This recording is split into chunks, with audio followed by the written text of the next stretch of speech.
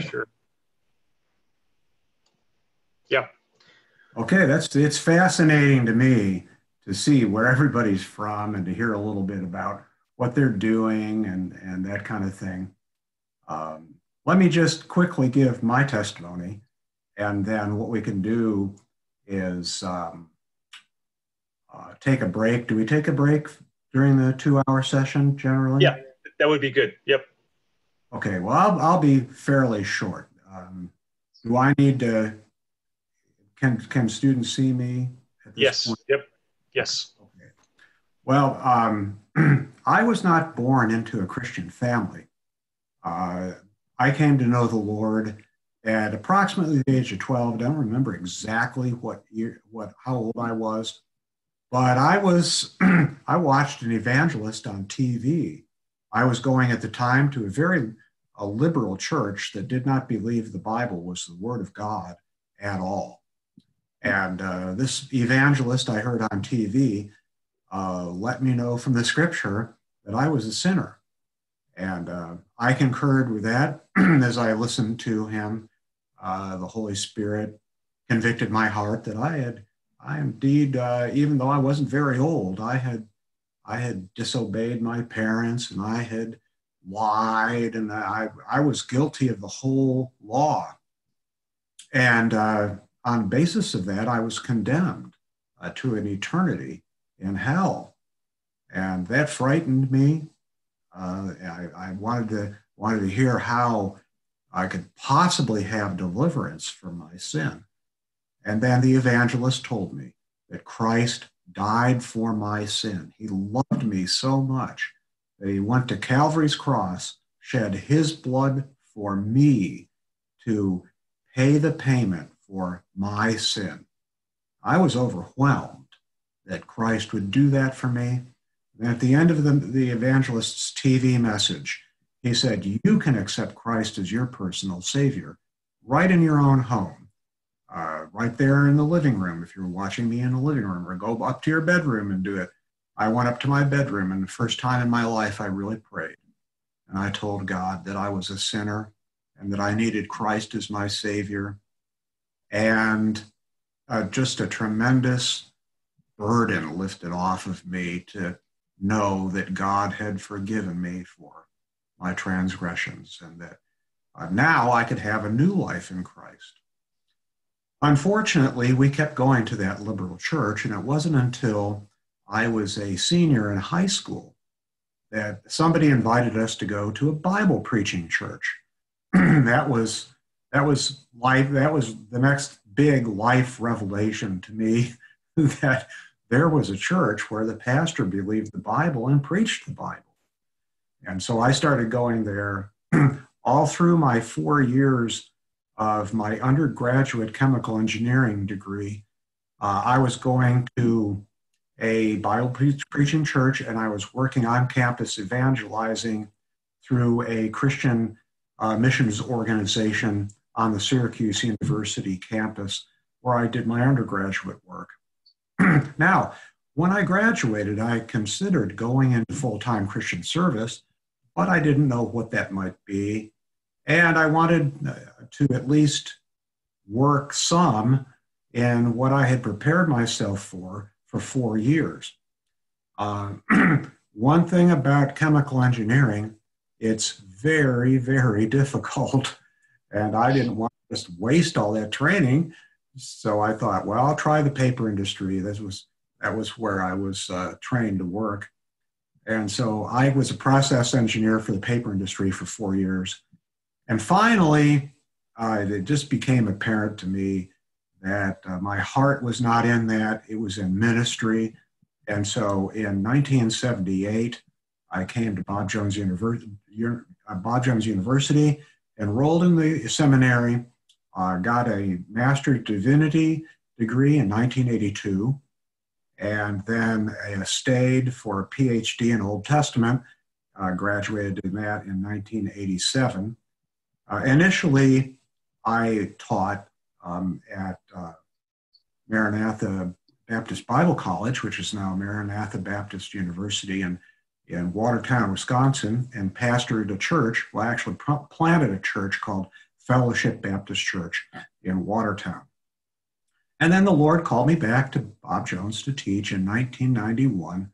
And up until May, that's what I've been doing for 28 years, plus 5 years at Maranatha. So I served the Lord in teaching ministry for 33 years.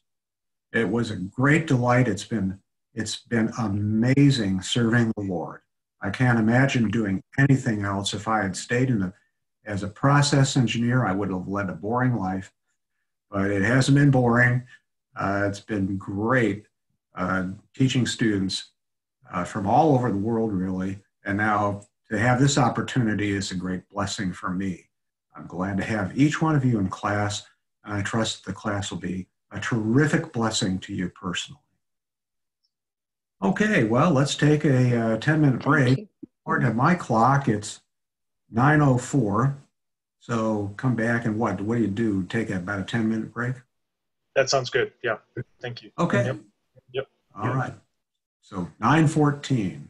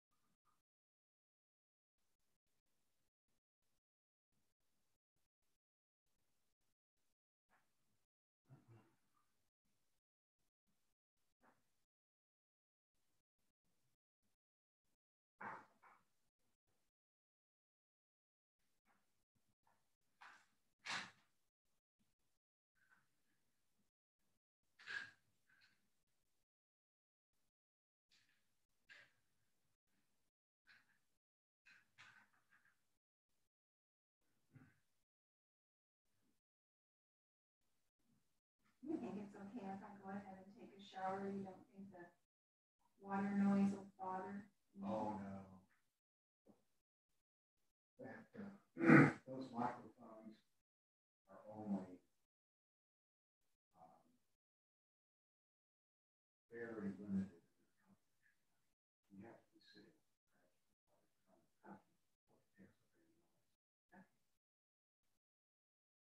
I've got students from Singapore, Australia, Isn't that cool? Florida. Florida. One in the Philippines. So they're just from all over. Pretty cool. Wow.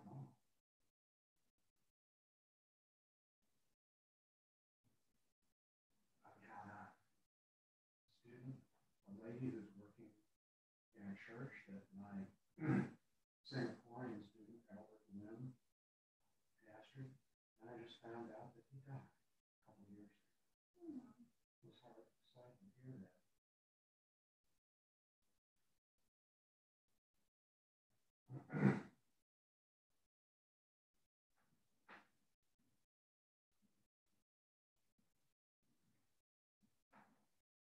Well, I'm going to finish this row of crochet and go take my shower.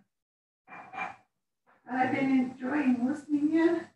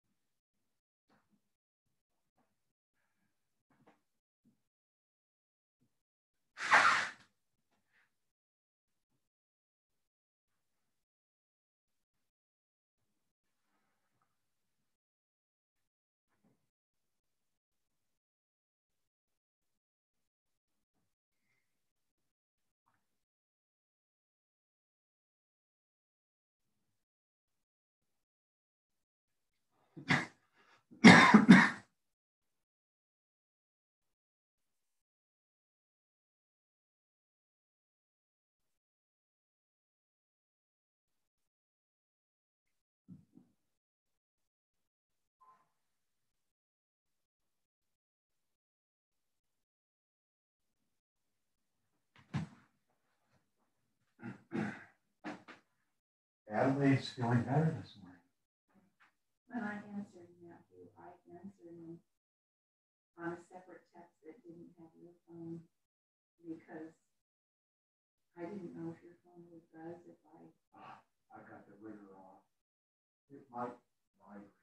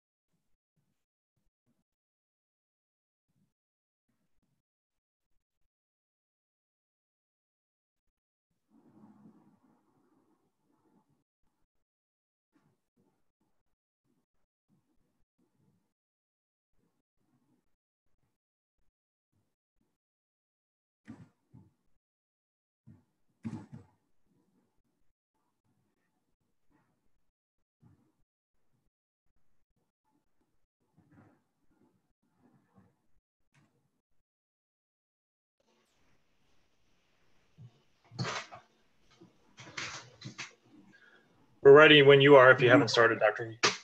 Okay. Now, how did you instruct me to get the PowerPoint on present mode? I don't remember. This is fine the way it is right now, or let's see, if you click, was it Alt, PowerPoint, presenter mode key. Yeah, it was like Alt.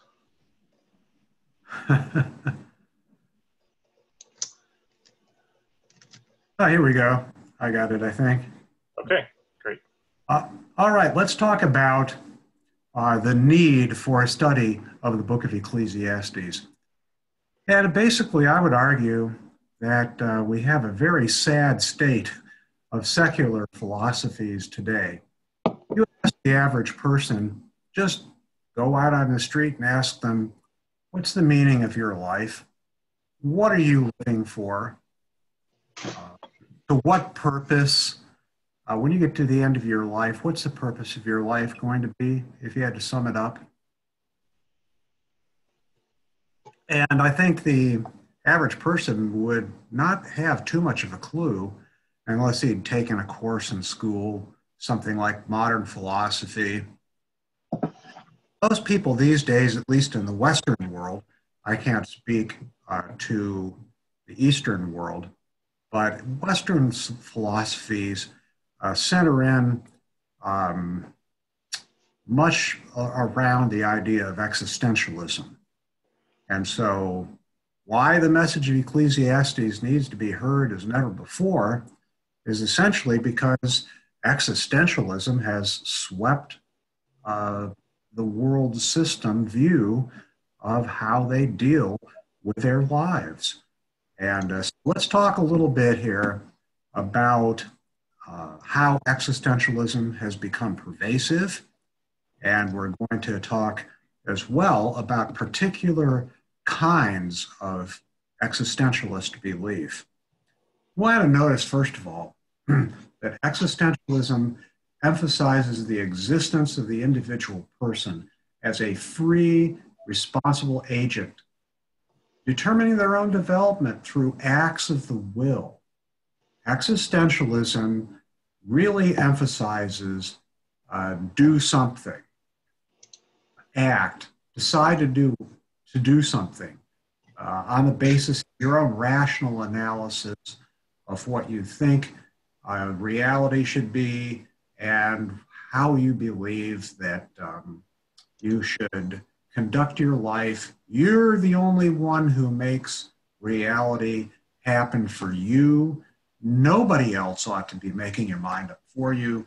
You are existentialism emphasizes the free actions of the individual when it comes to determining what he's going to live his life like.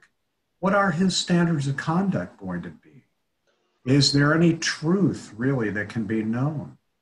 How should he relate to other people? Existentialism says, you're on your own, brother. Figure it out.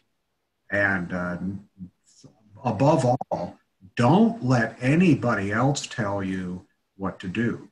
There is no such thing as objective truth. There is no such thing as objective morality. You are the one who calls the shots. And of course, in that kind of free and open philosophical environment, people are coming up with some rather bizarre conclusions about how they ought to live these days. And so we have to recognize that there are a lot of people who don't have a clue what they're doing in life, but they're deciding they're going to act.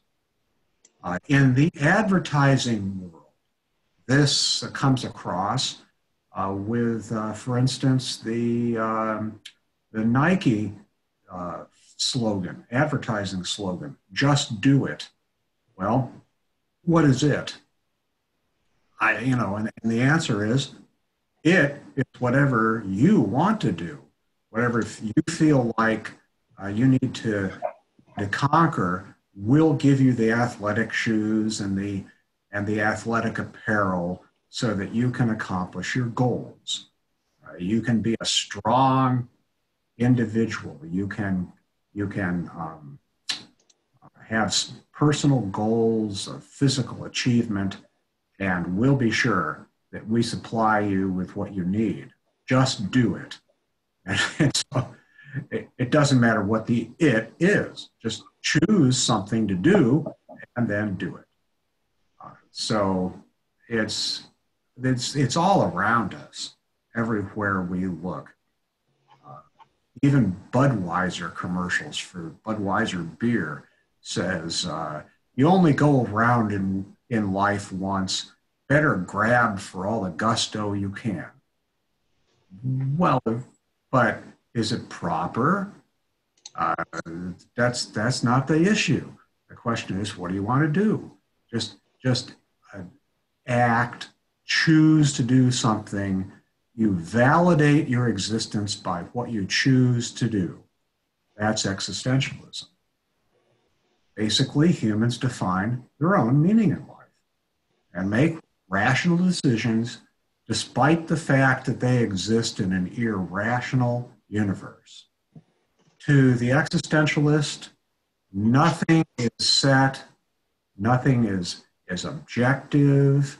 It's just you in a universe that doesn't make any sense at all.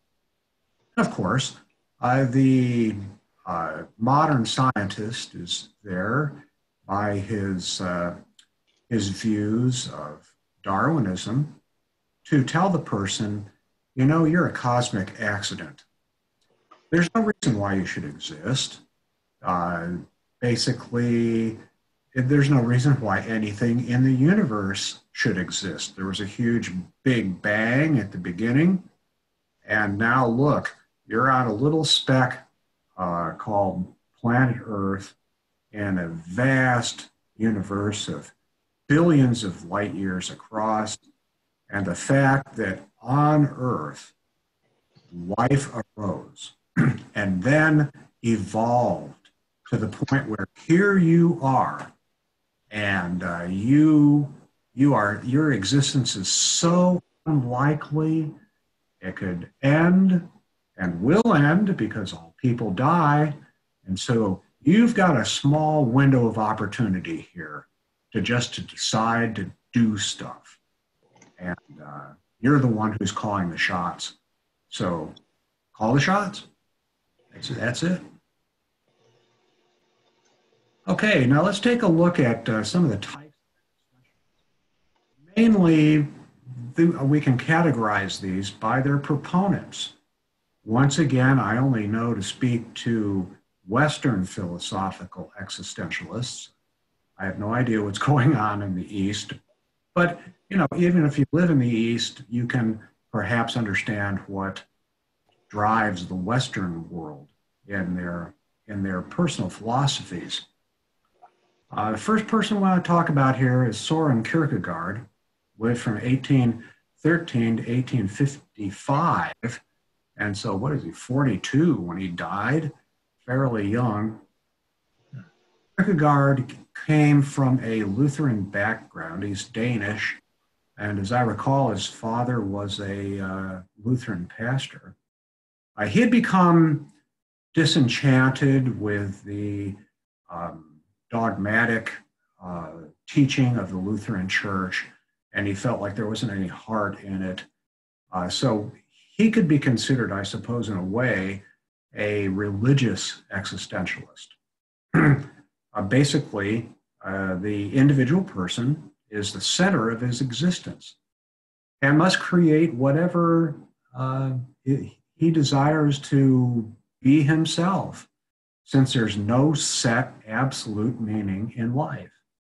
And so it's up to the individual to make up his mind what he is going to do. He's the only reality he really understands or really knows. Kierkegaard said that God is a necessary belief, But for Kierkegaard, God is not someone you can know and have a relationship with. God is what he called the absolute, absolute perfection. And therefore, man realizes he always falls short of what the absolute expects of him. And this leads to anguish in man until finally man decides to take a leap of faith in surrendering to God's will. But once again, it's not a God you can know. It's just a God who exists out there and you're trying to find him, and who knows how he has he even told man what he expects of him? No, somehow man's got to make this surrender to the absolute, and then hopefully he finds some kind of touchstone with the absolute God. It's a sad kind of existence. Next, we have Friedrich Nietzsche. He was German, lived from 1844 to 1900. So what, he lived for 56 years. Reality, according to Nietzsche, is subjective, and objectivity cannot be found because it does not exist. Anytime you're talking with unsaved people these days, most likely you are talking to somebody who believes that all truth is subjective. There's no such thing as objective truth. That seems to be a commonality that runs through all of modern philosophy, especially existentialism. His central teaching, was the will to power. This was the central concept he thought all people should be working towards. Now, this will to power leads to greatness, fearlessness, and perpetual overcoming. Essentially, Nietzsche's philosophy was massively influential in Adolf Hitler's particular personal way to look at life. Hitler was all about the will to power. Really, would there have even been an Adolf Hitler without the philosophical foundation of Nietzsche? I doubt it. And this fueled Germany's aggression, both in the First World War and in the Second as well. For Hitler, as well as for Nietzsche, the key thing was that the will to power would produce an Übermensch, which is basically a higher man. Man, as he begins to unleash his true potential of, once again, greatness, fearlessness, and perpetually overcoming his difficulties and moving on to new heights. And so they began to emphasize this concept of the higher man. And for Nietzsche, man is a bridge between beast and God. But of course, once again, Nietzsche had no idea who this God really was. It was just a divine power somewhere out there that maybe you could connect with. Because man's just floating around in a senseless universe and has to try to make the best sense of life as he can. All right, next we come up with Martin Heidegger, also a German, and he's pretty much of a contemporary modern philosopher, basically a 20th century philosopher. And his big idea was the importance of what he called das Sein, or a person's being. Heidegger said, rarely do people contemplate why they are here. You know, what's, rather than why they're not someplace else, or what their reason for existing is. For Heidegger, he loved to go for a walk in the forest and just notice how everything is beautiful, it all fits together, everything has its place in the forest, everything fulfills its function. Why? Because God designed it that way? Oh no, not for Heidegger. It's just this is the way evolution has worked out, and we need to be able to understand what our purpose is in the world. But once again, nobody's telling us that. It's up to the individual to determine. And by the way, I might say I love to walk through the woods too. And one of my hobbies is deer hunting. And so in the fall, I spend a lot of time in the woods. But I don't do it to try to figure out what my place in a big irrational world is. I go looking at what my Creator God has created and appreciate his wisdom and his majestic power and all that he has made. For Heidegger, the opposite of das Sein is das Nicht, or what he called nothingness. And for Heidegger, we're all running away from this das Nicht. We fear death. We fear this nothingness. And of course, for these existentialists, when a person dies, they just cease to exist and they go into nothingness. Their bodies rot. There is no everlasting soul that a person has. And so this nothingness is the antithesis of life and das Sein. Heidegger as well said that we've all forgotten our interconnectedness with all of life, and we become egoistic. We've focused only on ourselves. And so what we need to do is realize that we have a function to serve. We need to be realizing, for instance, when we go for a walk in the forest, that we are related to the other life forms we see. We have evolved from some of those lower life forms, and we have a function that is up to us to determine what we are going to focus on. But we need to get our focus outside of ourselves so we'll understand what the purpose of our being is. And we need to experience this interconnectedness with all of life before the nothingness gets us, das Nichts. He recommended spending time as well in graveyards to understand that our time is limited. What we do, we'd better do quickly because the way to live is to realize that we are not going to be here very long. As Heidegger would say, when you're in the graveyard, take a look at how short a length of time people lived. Actually, Heidegger lived to be older than many philosophers. He was 76 plus 11, so he was 87 years old when he died. One of the oldest, of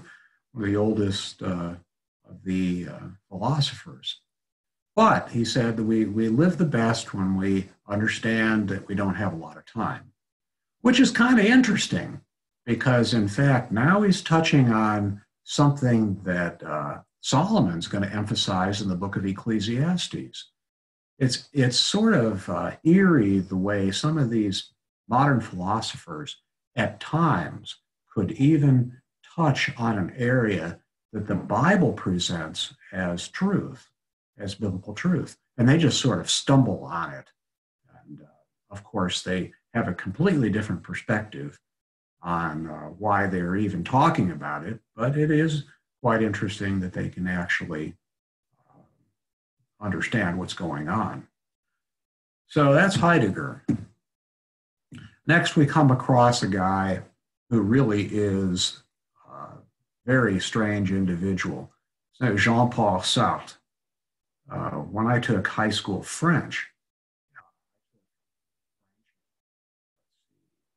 5 years of it in junior high and high school. And when I was a senior, we had for a teacher a former French nun who was very, very insistent that we learn French culture as well as the French language. And in French culture, Sartre is huge. He was kind of an interesting guy. He was only 5'3", and his eyes pointed in different directions. I suppose if his parents had realized, that they could be corrected surgically, because he lived from 1905 to 1980, and I suppose surgeons could have corrected his vision or his eyesight, but they didn't. And so he looked very strange. You see pictures of him and one eye's pointing in one direction, the other eye's pointing in the other direction. He wasn't a very good looking guy. He was kind of weird looking. And he described himself as ugly. All right, so not exactly a great start in life, and he didn't have a very what we call positive self-image. But anyway, here were some of his main teachings. Number one, and this is foundational to everything he believed, things are weirder than we think they are. The world is absolutely absurd. Nothing makes any sense. Don't try to make sense out of it.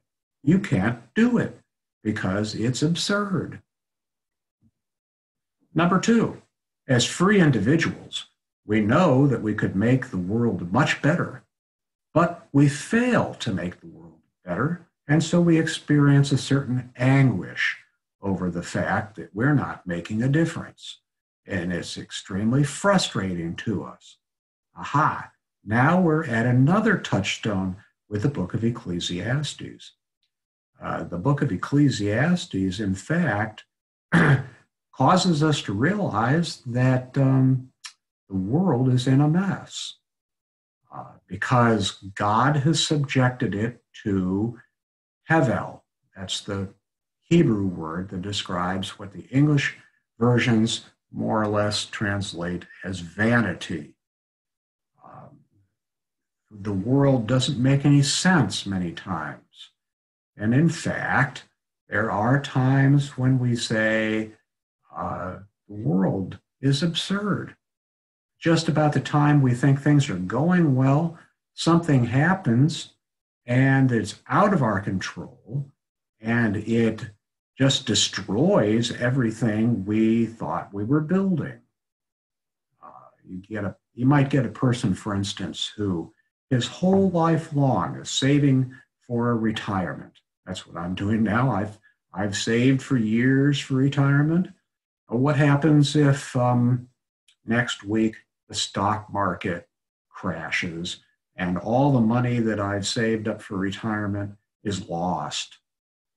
Well, Sartre would say, yep, that's it. Life's absurd. That's what we expect. And you can't make any difference in it. It's happened to you, so that produces anguish. And get used to it, that's life. Well, in fact, there's a certain truth to that. We can't figure life out. It's enigmatic to us. And so Sartre would say, yep, sure is. Then he said we should not live in bad faith, what he called bad faith. To him, that was the idea that, yes, indeed, we can change things if we work hard enough at it. And we, of course, are the ones who make up our minds what we're going to work toward. It's not, no one is telling us that. It's just that our own rational being decides, I know best how things could change for the better, and I'm going to work towards that. And even though life is absurd, I'm still going to work for change. Now, change for Sartre was kind of disturbing to me personally, because he thought that we must dismantle capitalism and adopt Marxism. He was a Marxist. He, once again, was somebody who would have been very, very enthusiastic about communist takeovers of different countries. And he thought that socialism was the goal. Capitalism was bad, and was the philosophy and the practice that had made millions of people miserable. Whereas, in my opinion, that's quite the opposite. Capitalism, wherever it goes, has helped people lift themselves out of economic poverty and despair. And everywhere Marxism has gone, it's been quite the opposite. There's been nothing but human misery, death, and destruction. But that was what Sartre thought. All right, now let's take a look at, you may say to yourself at this point, how many of these philosophers are we going to have to talk about? Well, Albert Camus is the last one we'll talk about. Just giving you a feel for some of the main Western modern philosophical thought that's out there and that has influenced people, even though many times they don't realize it. And for Camus, he basically had the idea that everything is absurd. In other words, it's a lot like Jean-Paul Sartre. Man can never find meaning in life, although he searches for it diligently. He's never going to solve the puzzle. And so, once again, this is something like what Ecclesiastes is going to be maintaining. People are going to try to find meaning in their lives, and unless they find it in the fear of the Lord, they're going to be very disappointed. And of course, for Camus, led nothing to nothing but disappointment. There were only three ways to deal with the tension that results from Camus' absurdism. Now, notice that number one, suicide. Existentialism is the philosophical foundation of suicide, because this person who kills himself recognizes that, hey, I'm never going to find meaning in life. Life is absurd. I might as well go ahead and exercise the ultimate way that I validate my existence, which is to kill myself. Doesn't that sound strange? Well, it was for Camus one way out of this tension that existed in the human condition. The second possible way a person could get out of the tension is a leap of faith. And in his leap of faith is different from Kierkegaard's. His leap of faith was, well, even though life doesn't have any meaning, I'm just going to go ahead and commit myself to try to create my own meaning, and I'm just going to go for it. So, for instance, let's say you have a person, and he might decide for himself that life has meaning in earning money and accumulating money and the power that goes with it. It's going to be all about making money. Of course, in much of the world today, that kind of materialism is fueling people's activity all over the world, and especially in the Western world. Materialism has become just rampant. This is what everything's about these days for some people. And then the third way that Camus thought we could deal with the absurd was to just accept it in a stoic kind of manner. Yes, this is the way life is. It's absurd. It doesn't make any sense. And I'm just going to accept that and live anyway and make the most of what I can out of my life, experience some happiness. But basically, I'm giving up trying to find any kind of meaning. All right, so here we have a situation where these kinds of existentialist philosophies are, even if the people don't realize it, they are foundational to human belief these days. And it produces despair or anguish or unfulfillment, sadness, just leaves people realizing that they are downright miserable. And that's the way a lot of people live. They have various ways to deal with that. In America, many times, the way people deal with this is to become a drug user or an alcoholic, just drink themselves senseless or drug themselves into an anesthetized state so they escape for at least a little bit this overwhelming despair that exists in their lives. And so every once in a while now, getting to be more common that people inadvertently or even on purpose give themselves too much of a particular drug, for instance, an opiate. And if they do, they end up committing suicide. Or if they don't, if they stay one step short of a lethal dose of opiates, at least they can get away from the absurd for a short amount of time. We have a horrendous problem with drunkenness, and this shows up on our nation's, America's highways, where we have people who, because they're driving under the influence of alcohol, cause horrific traffic wrecks with the death of innocent people. It's extremely sad. And all of these societal problems stem from the fact that people are miserable.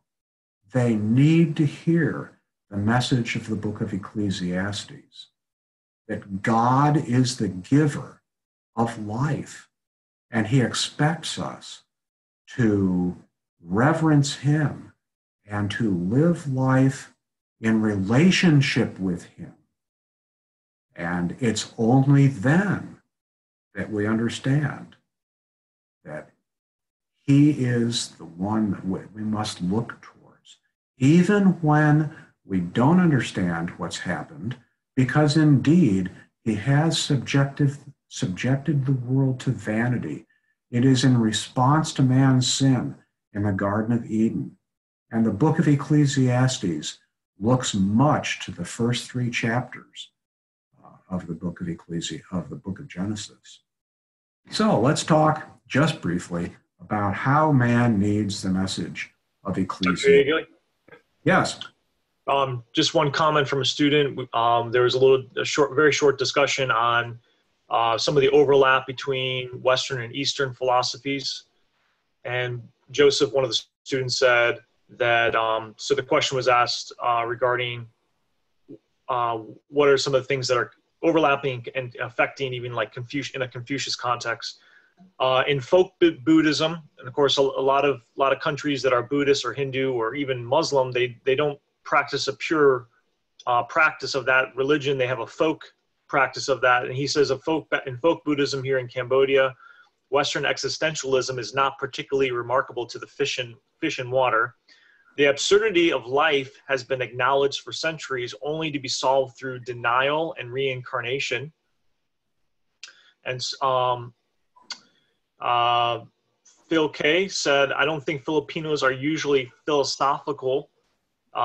They seem to be more pragmatic. But like I think all people, they pursue happiness.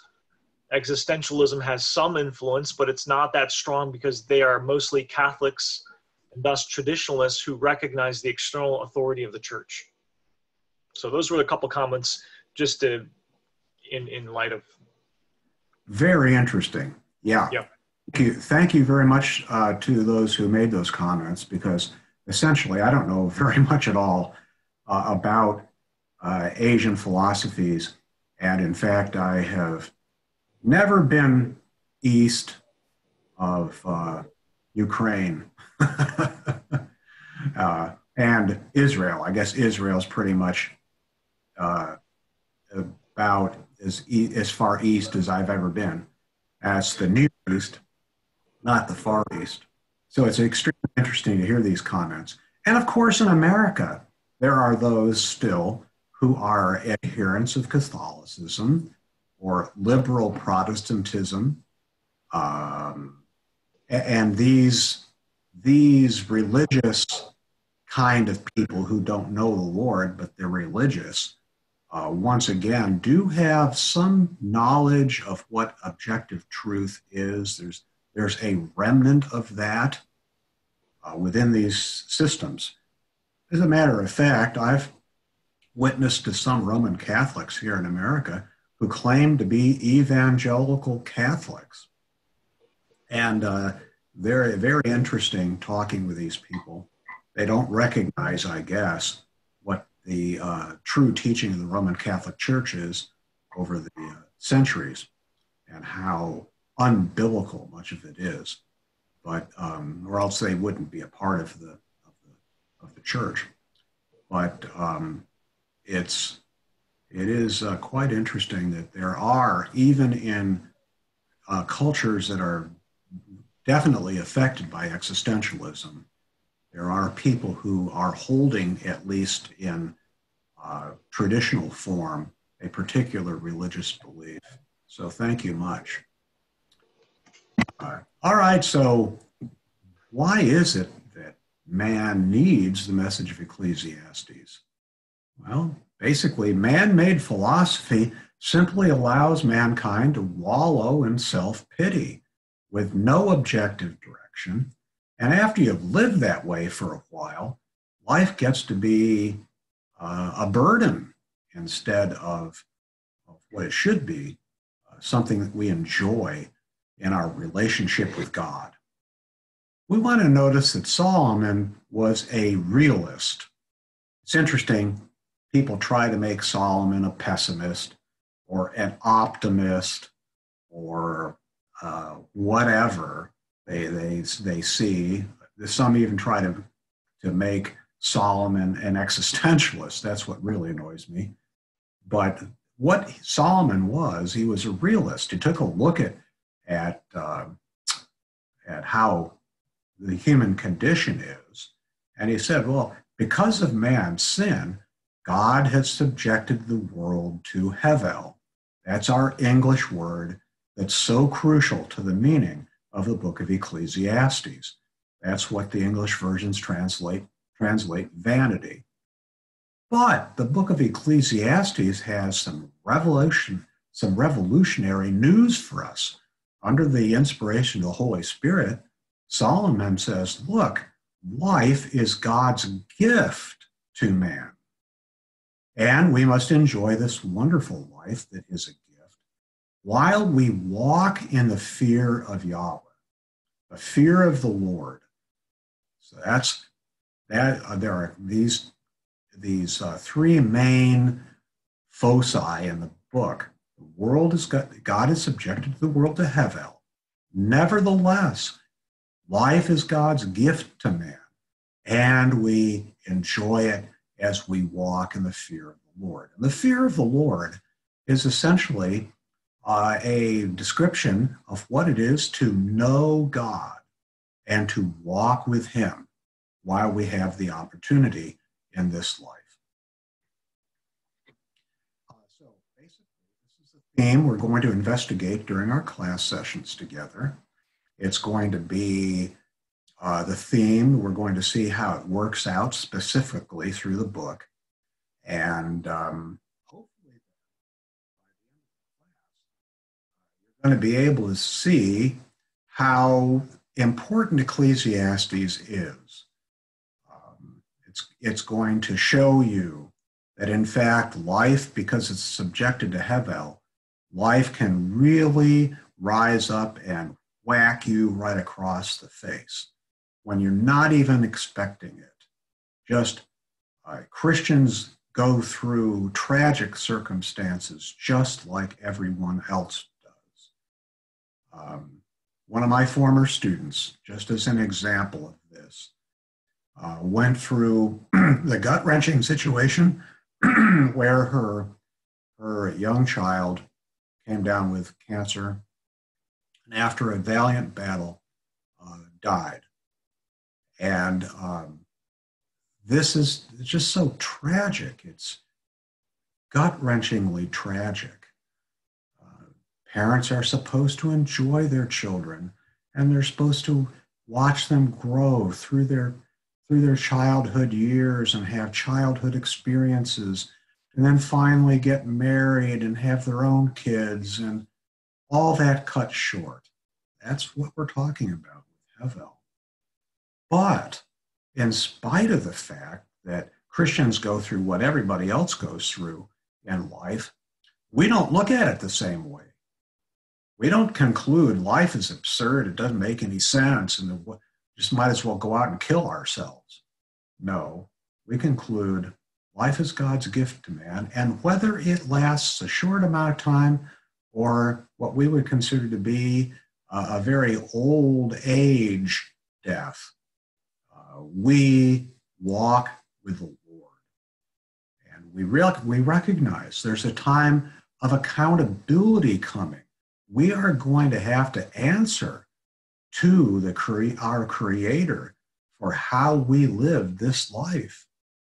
And we better have lived it by faith in Him. So I hope that you are looking forward to what the Lord can do in using this material in both your own heart and as well how the Lord can use this material to help you win other people to Christ. Because ultimately, as we look at Ecclesiastes as a philosophy, a divine philosophy for living, there are going to be times when we can come alongside even our unsaved acquaintances and say, you know, the scripture, the Bible speaks to what you're going through right now. And if you would accept Christ as your personal Savior, you could have a supernatural strength and a joy in knowing the God who gave you this gift of life. And even in spite of how things are going in your life, you can have love and joy and peace and patience as the Lord leads you through this difficulty. You can glorify God by having the right kind of overall philosophy as to how you live through even the circumstances that ruin other people. And so I hope you're looking forward to this. And we're going to delve into, at times, we're going to get specific about the Hebrew text. And I'll try to keep this as much oriented to those of you who don't know Hebrew as possible. There are some of you I recognize that do have facility in Hebrew. But for those of you who don't worry. Lord willing, I'll do a good job of explaining what the significance of the Hebrew is. And that's the way I wrote my book, Embrace Life Under the Sun. I wrote it not just for a Hebrew scholar, but I wrote it for pastors, for Sunday school teachers, and for serious persons, members of churches who just want to be better students of the scripture and to be able to handle the Word of God as those who are skilled in Holy Spirit interpretation according to good hermeneutic interpretational principles. So I trust this will be a blessing to each one of you, and that you will